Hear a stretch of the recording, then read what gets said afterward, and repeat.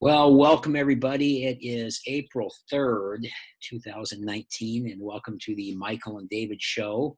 The show is actually a couple weeks in the making. We last got together 2 weeks. We were not able to hook up last week, so we've got 2 weeks of things to cover, exciting things, and then, as always, a little bit of knowledge and education to pass on for our soon-to-be many faithful viewers. So yes. Our growing audience. Yes, our growing audience. So, anyway, so welcome, Mr. James, and let's get the Michael James update from the last couple weeks. Yeah. So, real quick, I've been working with a company, and I can't really disclose certain details, but we have set up certain situations where we have actually created a problem with my infrastructure of my network, and I actually have to simplify it down and create 3 separate banking nodes, as they call it. And so I'm working with this company to create a new architecture within their own system to bankroll mine, because it is so different than a multi-level marketing company or any sort of referral or affiliate program currently running. And so, like, when certain companies have ideas for these types of programs, they come to this company technically, and this company solves that problem. And I'm at the situation where they said, we can only go so deep. For us to go much deeper and create a deeper architecture, we need to build a much deeper, bigger platform here for you. So I'm working on that. And so the last couple of weeks, I've been kind of nerding out and reclusing into my room and coffee shops. And I have been problem solving so I can simplify this even more. And that's basically what I've been doing. And then going to a lot of sales meetings. And then the last 2 weeks, like, everyone's been calling our company for websites and marketing and social media stuff. So it's been really good. Nice. So I've just been kind of filtering that, and first quarter of the year seems to be pretty good. So excellent report. Well, I will say on my end, I will say on my end that, as I mentioned, it's been a couple of weeks. I had an issue last week with my younger son, which prevented me from getting on our weekly show. So that hopefully will be getting resolved here in the meantime, or sometime soon. In the meantime, kind of more of the same. I would say we always talk about having some education for the viewers. And as an example, I put, for me this time, I'm going to talk about writing a book, and for Michael, monetizing the connections. And then we'll have something, of course, for next week. But the reason I bring it up is because one of the things I think is important to remember is just this concept, and you've heard it many, many times, but I think it's so important to always be aware of this, and that's just the value of patience. And you hear patience is a virtue, and nothing was built, Rome wasn't built overnight, or built in a day, and that kind of thing. And the reason I bring this up is because I had a couple of speaking gigs that were a long time in the making, but then on the other hand, I had one, and I confirmed with the guy on Monday, where am I speaking Tuesday? And he kind of misinformed me and says, no, I wasn't bringing you to speak. I was just going to have you be a guest at this Rotary meeting. And I said right here in the email, where can I set up my book table, and how much time do I have? 30 minutes, and all this is agreed on. Then he tells me, no, it's just you just come to the meeting. So wherever the miscommunication was, I saw it in the email, so I don't really think I mistook what we were saying, but it was okay. And I thought, well, be patient, don't worry about it, don't judge him, and so forth. And then meet some people. But then, as of today, I got, and for some reason, for me, for speaking, it's kind of like all the things you do, Michael, with clients and social media and all these different websites and things like this. One of my big benchmarks, if you will, is, of course, my keynote or speaking gigs, as we call them. And so today, about 1 o'clock or so, I got a speaking gig in Little Rock, Arkansas. And and I thought it's a big teaching, procurement company, 90-minute keynote in September 30th for about 250 people. And it's just neat. And the reason I bring that up for the group, for you and me, but also for the viewers, is because, once again, I've been going through these same processes of getting my name out there as a speaker, the gratitude guy, and happiness starts with gratitude, and gratitude creates peak performance, and a couple of the keynotes. And there's days that I've gotten very discouraged, and I've really just realized you got to go back to patience. And so I saw that today, and I looked at the screen, and here's the email that comes through. We picked you to be our speaker, and please get a hold of us and give us the contract, and so on and so forth. And I thought, it's just, it was really exciting. But at the same time, I appreciated it at such a higher level because I've worked so hard to get there. And it just seems like so often the harder you work, the more you appreciate it when you do have success. And it's just so easy, whether you're your age or my age, it doesn't matter what the age is. We live in a nanosecond world where everybody wants things today. And it doesn't work that way. So it was just one of those kind of high points today, and I had a chance. I knew we were getting together tonight, and I was a little worried about my son, but at the same time, really happy about this speaking thing. And I think there's going to be a lot more to come because I market like crazy, and I market in many, many different ways and venues and so forth to get speaking gigs. But I just thought, gosh, as I sat there and reflected on it, I just was so happy about the fact I'd been patient. And just knowing that, again, the harder you work for something, the more you appreciate it. So that was really cool. And then in the meantime, a couple of coaching clients, and I'm going to talk a little bit about writing a book. And I'm working on a book called the 6-Word Book that I put a lot of time into today too, but I'm going to touch on that when we get to our education piece. But again, just a lot of patience and persistence, and really sticking with it. And it's just so easy to walk away, but so much more valuable when you stick with it. So that kind of encapsulates my last couple of weeks, that it's been a lot of patience kind of paying off. Congratulations. That's awesome. Yeah. Thank you. Yeah. That'll be fun. You get to go travel and do your life purpose. Wow. And get paid. That's a great deal. Exactly. And it's fun too, because like this is on a Monday. So I'll fly in like on a Sunday morning, spend the day around Little Rock as an example, spend that night there, then go into do the talk the next day, and then come back Monday night, because the talk I think is at noon on Monday. And it's just really fun. And I'm learning as I've gotten to places.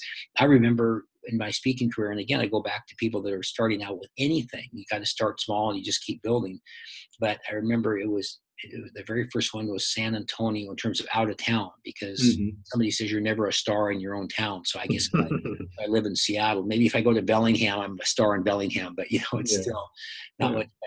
But it was San Francisco and San Diego and San Antonio and Minneapolis, and then Hawaii, Honolulu, and Pensacola. And so it's starting to get momentum. And that's something that for me is my gauge of success. I always thought, for some reason, whether it's right or wrong, I was going to gauge a lot of my success by how many out-of-town speaking gigs I was doing, because there's something that said, wait a second, if somebody's willing to pay your airfare plus your fee and your hotel to have you come to their town and talk, you must be doing something right. So it's pretty exciting. That's what you kind of got into the business for, I would imagine, right? That's and the dream setup. And it never, but I think Good you for and I you. talked about this before too. It never goes as fast as you think it should. And I understand should is kind of a dangerous word, but you have these sort of preconceived notions of how much time it should take to get to X or Y or Z. And so I think I've learned this advantage of my age, certainly, is that I just learned to let the process take the speed that it dictates. And you then, back to the connecting the dots backwards, you'll later see why it took you some time. And a big part of that is appreciating it more. Yeah. So, A lot of it is, you can't do, 10,000 speaking gigs a year. You can do 100, or, you can do it really well and have the energy to do 100 next year or 150, or, right? Kind of keep building upon a foundation. Exactly. And so, you get one this month, the next month you get one, and then you get two, and then, eventually you're going to start building. And then, as these audiences start eating you up, they're going to start being like, hey, and you're going to get referred, and you're going to be all over the place pretty soon. No, I think that's exactly right. And I sort of, even today, as I was reflecting on it, I was just looking at my computer, just smiling as I saw the email. And I was thinking, don't be surprised if this starts to open the floodgates. Just sometimes it just takes that one to Keep kind that of open. Yeah, exactly. And there is almost it's like karma, or it's like the energy that's sent Law out. of attraction. Yeah, exactly. The law of You attraction. wanted these, and you're now attracting these, and you're Exactly. allowing the time and the. Exactly. In fact, it makes me kind of think to ask you, if I look at, if you were to ask me, well, so tell me, again, as people watch what you and I talk about and listen to some of the things we hopefully can help share our experiences, is there's always several ways that you have profit centers or revenue streams or whatever. And for Mhm. me, it's always kind of been speaking is really the one I'm most passionate about. I love being in front of groups and spreading the message of gratitude. The coaching thing, which kind of came out of that, and coaching people and having clients and helping them, has been really, really good.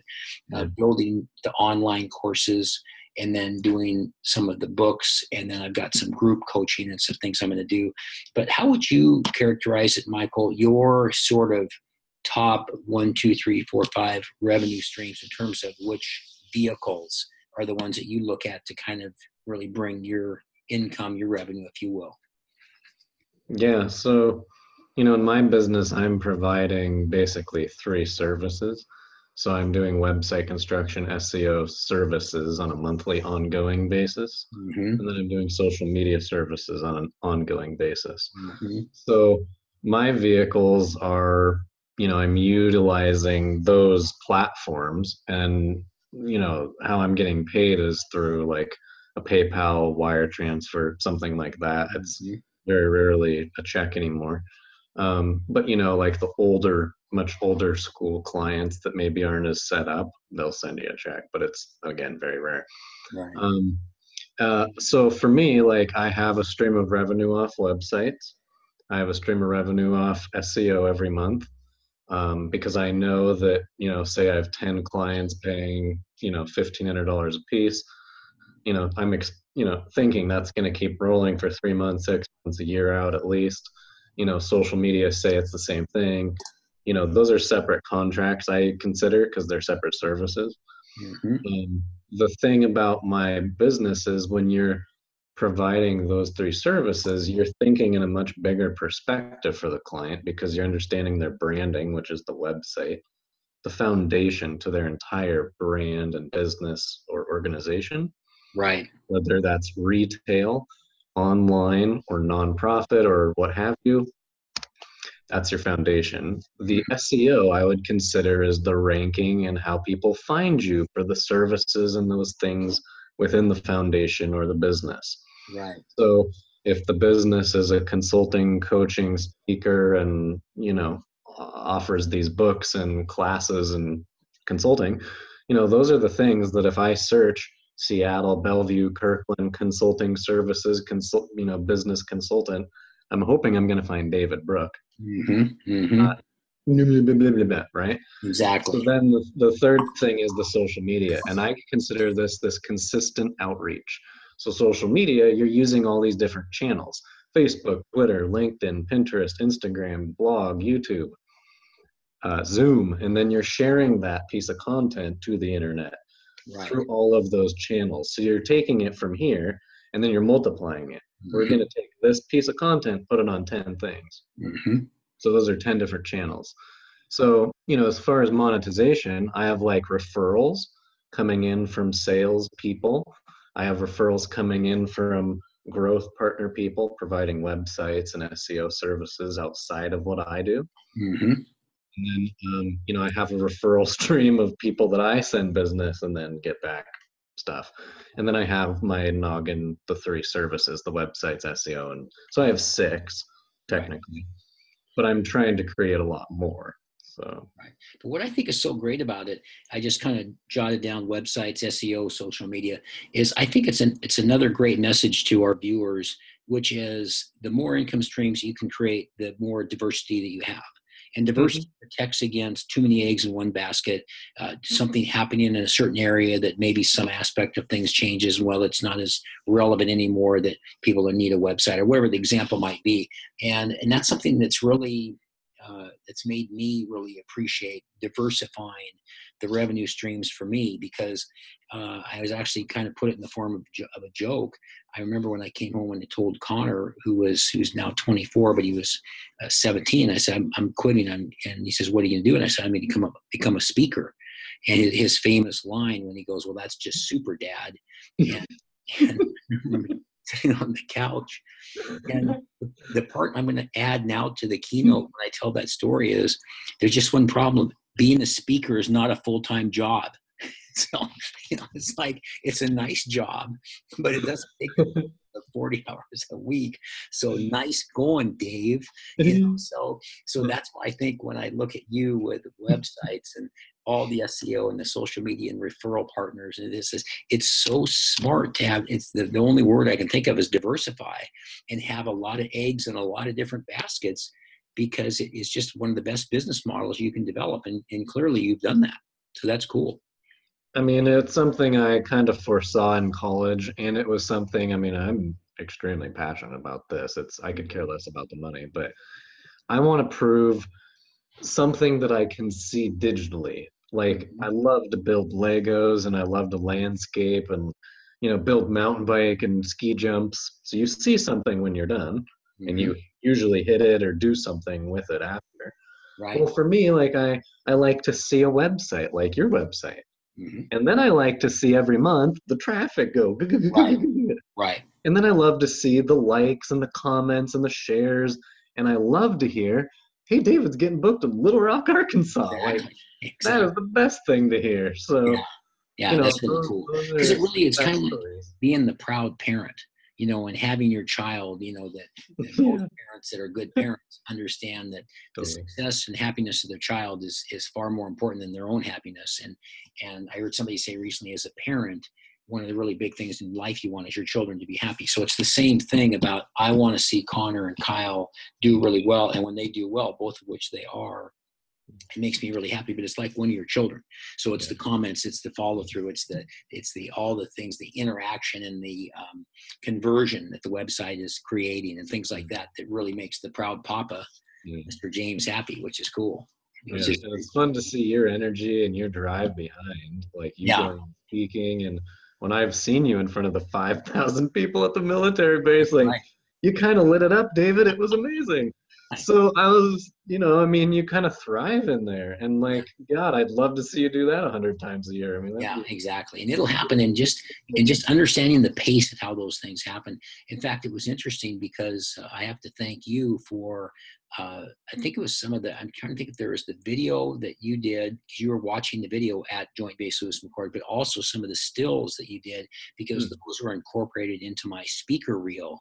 And that speaker reel, as far as I'm concerned, especially getting this Little Rock deal, the speaker reel was a huge part of that. I only got that about 6 months ago. And I remember when I first saw it, I almost got emotional because it was so well done in all intersplicing all of these pieces and videos, and not just a static thing of me at the podium speaking, and really giving that sort of the highlight reel, for lack of a better term. So I think that's been really instrumental in helping me starting to get the gigs coming my way. Yeah. It's, your energy when you show up, I think that is contagious. Yeah. And people want to talk about it and share it. And, when they read your books and, work with you in a coaching or consulting situation, they're going to tell their friends and be like, hey, David's amazing. He's helping me out with all these things. That's what my clients do, is they really like what I do. And so they talk it up. So, well, and I think you're creating this community where that's building your presence in a much bigger way. Exactly. And you and I are very similar in terms of our energy. And I think that, as I call myself that gratitude guy, gratitude is parts of every part of my life. And I'm so grateful to have the energy that I do. You've got great energy. I'm approaching 70, and it just nothing's going to slow me down. And so I feel very grateful to have that, because I think some of it you can create yourself, but I think a lot of it's God-given. And I think that it's just sort of in there and stuff too. So, well, let's keep moving along. So we have, for this week, we wanted to talk about, you're going to talk about monetizing the connections, and we'll get to that in a second. And I think I'll kick off this week's education piece, if you will, writing a book. And I'm in the midst of writing a book right now, and I want to have the viewers, just give them a couple of tips on things that you can do. The book writing world really got changed substantially, I don't know, 5 or 10 years ago with self-publishing. And one of the most common, there's a number of them out there, but one of the most popular ones is CreateSpace, which is an Amazon company, which was recently changed to Kindle Direct Publishing, KDP. And I've done my gratitude journal and a number of books through there. But I want to encourage anybody that's watching this that wants to write a book to not only not be intimidated, but to just to go down and dig in and do it. And going to Kindle Direct Publishing makes it extremely easy, from some of the templates they have to how you pick a cover to how they edit it for you. There's places like Elance, or who bought Elance, or somebody bought them the other day. You could still get to them through elance.com. They have all sorts of services, including editing, copywriting, and things like that. And I just encourage people, because if I had a dime for every person that ever said, I'm going to write a book, I think that it would be, I'd have a lot. They would have written your book. Yeah, exactly. And I would have a lot of dimes. But it's just, I just want people to be, just again, if you're watching this, to be the exception, be the person that actually does write the book, and start it out with an outline, and make a big outline of maybe 10 or 20 chapters. And then each chapter has maybe 4 or 5 different parts to it. And each one of those has some stories that are related to that, some concepts that you want to get across for whatever you're going to do with your book.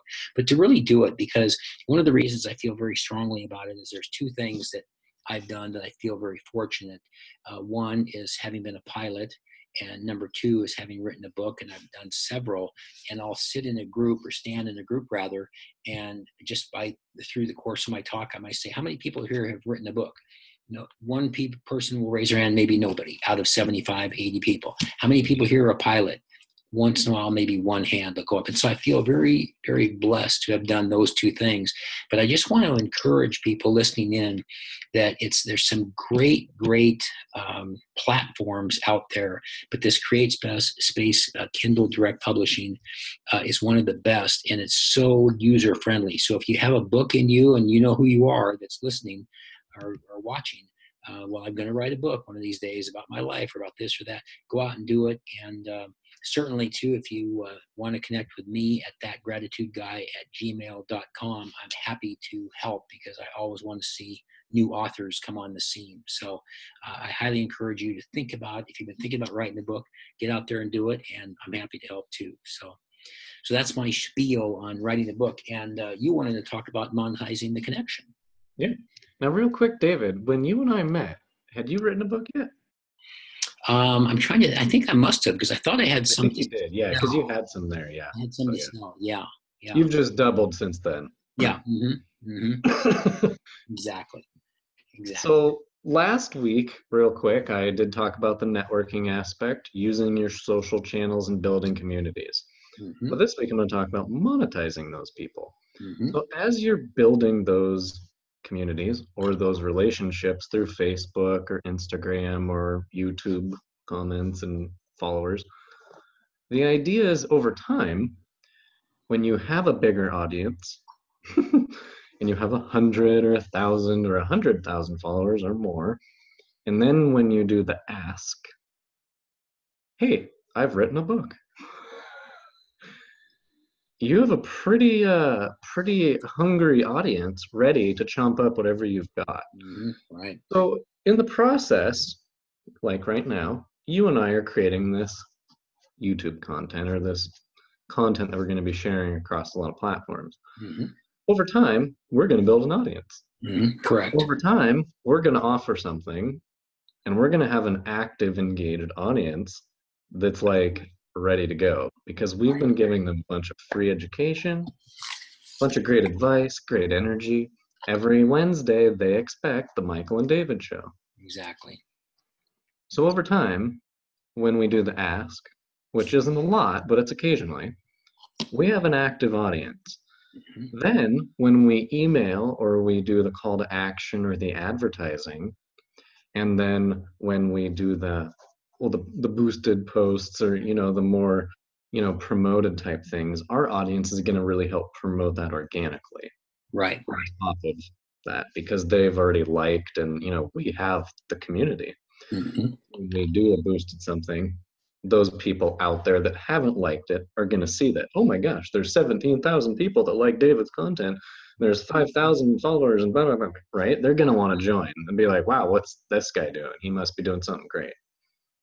Excellent. So that's a thing I'm thinking of. The other way is when you're sitting these, or sorry, not sitting these people down. When you're emailing these people back and forth, over time, you're going to build a repertoire. You're going to have the relationship going on. And then you're going to say, hey, Bob, I notice you do landscaping. I notice you're a consultant. I notice you're a plumber, a screen printer, a web design, whatever you do. Mm-hmm. I do XYZ. And then you're able to potentially refer business, saying, hey, I've got these 3,000 people on my Facebook, Mm-hmm. or, I got 300 people on LinkedIn. Exactly. I could refer you maybe that guy, or do you know this guy in town? Mm-hmm. Help people out. Nice. This is monetizing your network. So that's my advice. Nice. That's excellent. That's excellent too. And I was thinking, as you said that too, about just building the social media followers, likes, whatever it might be, and how I built the people that get my Monday morning video. Great example. Yeah, and it's just started out innocently enough. Just I'm just going to send out a video on gratitude, and then pretty soon it was 1 minute. Yeah, and then it was 3, then it was 2, then it was 1 minute and stuff, and it's just been really. It's consumable by a lot of people in that, and you've created something that was easy, educational, and it gets them going. Start of the week.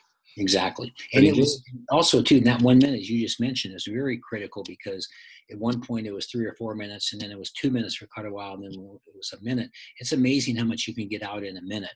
Yeah. And, and I will speak pretty fast, and I've always had good energy and things, but it goes back to that thing. If somebody sends you a video, I always get a kick out of this. And Michael, David, you have to see this video. The very first thing most of us do is look in that lower right-hand corner to see what it says. And if it says 37.01, I'm sorry, I don't have 37 minutes, but I have a minute. I do have a minute for that too. So that's great. Well, let's do this. I think next week, and then I'll see what you want to bring for next week, Michael. I'm going to talk a little bit about work environment, and I think really where you're your best self, if you will, because I think about, I'm in my condominium. I think I'm a member of Columbia Tower Club, and there's a club there, and then I go to Starbucks. And I just want to talk a little bit about some of the pros and cons of how you create the most effective work environment that really helps you to expand your creativity and make sure that whether it's a headset that you're using, where this is placed, because when you're talking about what you do, when you're talking about websites, you did a great website for me, for example, all the SEO, social media, there's a lot of creativity is involved there, to say the least. Well, how do you create an environment that really fosters that flourishing creativity for your mind and keeps you focused on your computer screen or whatever? So that's what I'm going to talk about next week. And what would you like to bring to the group next week?